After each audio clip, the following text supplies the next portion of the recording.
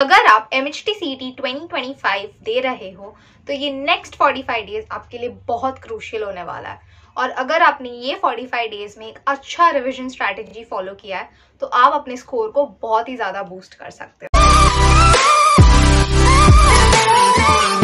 Hello everybody, I am Kaushiki Gupta और इस video में मैं आपको एक रिवीजन स्ट्रैटेजी देने वाली हूँ जिसमें मॉक टेस्ट की स्ट्रैटेजीज, डेली और वीकली टारगेट्स और कुछ लास्ट मिनट टिप्स भी देने वाली हूँ ताकि जब भी आप एग्जाम दो आप बहुत ही ज़्यादा कॉन्फिडेंट और प्रिपेयर्ड फील कर पाओ। मेरे 7 डेज स्ट्रक्चर में मैं 3 डेज फिजिक्स और मैथ्स करती थी, 3 डेज केमिस्ट्री और मैथ्स करती थी और संडेज को मैं मॉक टेस्ट और रिविजन देती थी, जो अगेन बहुत ही ज़्यादा ज़रूरी है।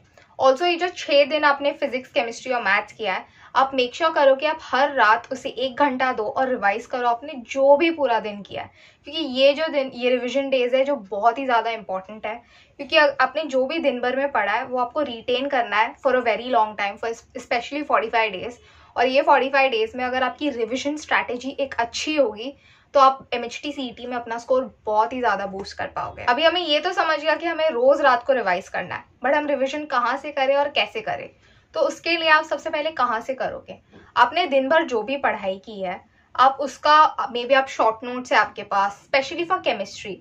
अगर आप कोई केमिस्ट्री का chapter Leo, for more specifically organic के चैप्टर्स, तो आप सपोज एग्जाम्पल आपने अमाइंस पढ़ा तो उसमें जितने भी रिएक्शंस है आप ट्राई करो उसको एक पेज में वो सारे रिएक्शंस लिख दो, और सिर्फ रिएक्शंस होने चाहिए और कुछ भी नहीं होना चाहिए। और उसमें अगर कुछ एडिशनल पॉइंट है लाइक टेम्परेचर या और भी कुछ इंपॉर्टेंट चीज़ें हैं वो भी आप उसको साइड में आप लिख दो। और ये एक शीट है, ये आपके पास हर ऑर्गेनिक के चैप्टर के तो होने ही चाहिए। अभी फॉर फिजिक्स आपने अगर कोई चैप्टर पढ़ा है तो उसके जितने भी फॉर्मूलाज है वो बहुत ज़रूरी है कि आप एक शीट में उसको लिख दो, क्योंकि जब भी आप नेक्स्ट टाइम उसके न्यूमेरिकल्स करोगे या मे बी आप मॉक टेस्ट के लिए वो चैप्टर को रिवाइज करोगे तो आपको बस वो फॉर्मूलाज देखना है और मे बी कुछ टेक्स्ट बुक के पॉइंट्स देखने हैं, उससे आपका सारा कॉन्सेप्ट क्लियर हो जाए। और अब ये बात है कि रिविजन कैसे करना है, तो आपने ये जो नोट्स है जो आपने खुद के बनाए हैं, ऑल्सो मेक श्योर करो कि आप खुद के नोट्स ही बना रहे हो। आप कोई सर या टीचर के नोट्स आप रेफर कर सकते हो, बट मेक श्योर करो कि आप खुद भी एक बार अपने नोट्स बना रहे हो।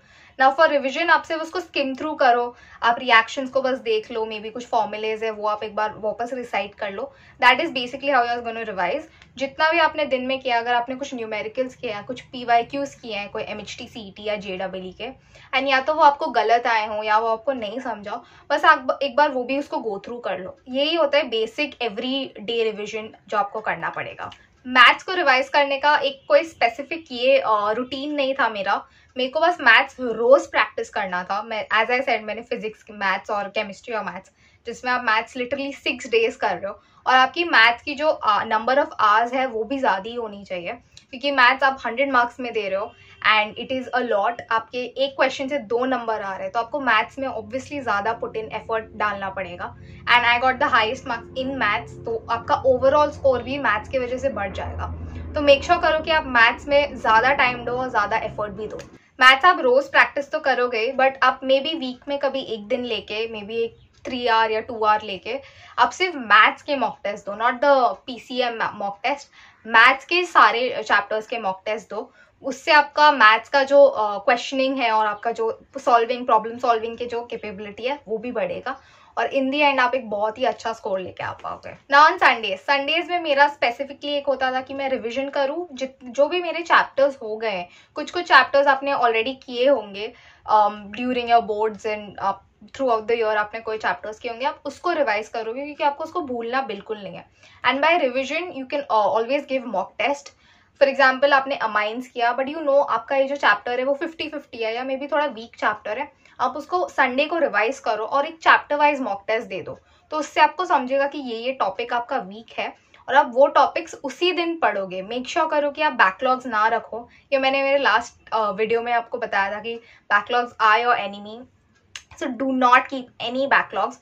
संडे के संडे वो सारे बैकलॉग्स खत्म कर दो, और अगर आपके कोई वीक में कुछ बैकलॉग्स बचे हैं तो वो भी आप संडे कर सकते हो। तो संडे को आप मॉक टेस्ट देना डेफिनेटली प्रेफर करो। मैंने चैप्टर वाइज मॉक टेस्ट तो आपको बताया ही है, बट आप मेक श्योर करो कि आप फुल लेंथ मॉक टेस्ट भी दो। मे बी इफ आपका 50 to 60% सिलेबस जब हो जाएगा तब आप ट्राई करो कि फुल लेंथ मॉक टेस्ट आप दो। ऑल्सो MHT-CET के पहले try to give at least 10 to 15 mock test. I know ये बहुत ज़्यादा लग रहा होगा नंबर, बट जैसे जैसे आप मॉक टेस्ट दोगे और आपकी जो भी गलतियां होती है आप उसको मेक श्योर करो कि आप एनालाइज करो. You either give a chapter wise mock test या आप फुल लेंथ मॉक टेस्ट दो, बट एनालाइजिंग कि कहाँ कहाँ आपके मिस्टेक्स हो रहे हैं, कौन से क्वेश्चंस में आपको कितना टाइम लग रहा है, ये सब बहुत जरूरी है क्योंकि MHT-CET is a time bound examination. As I said, MHT-CET is a time bound examination. आपको बहुत कम टाइम मिलता है to solve questions during the examination. तो आपको उसकी अभी से आदत रखनी है कि आप बहुत कम टाइम पे ज़्यादा से ज़्यादा क्वेश्चंस मैक्सिमाइज करो. That's it for today's video everybody. I hope आपको ये वीडियो इन्फॉर्मेटिव और हेल्पफुल लगा हो.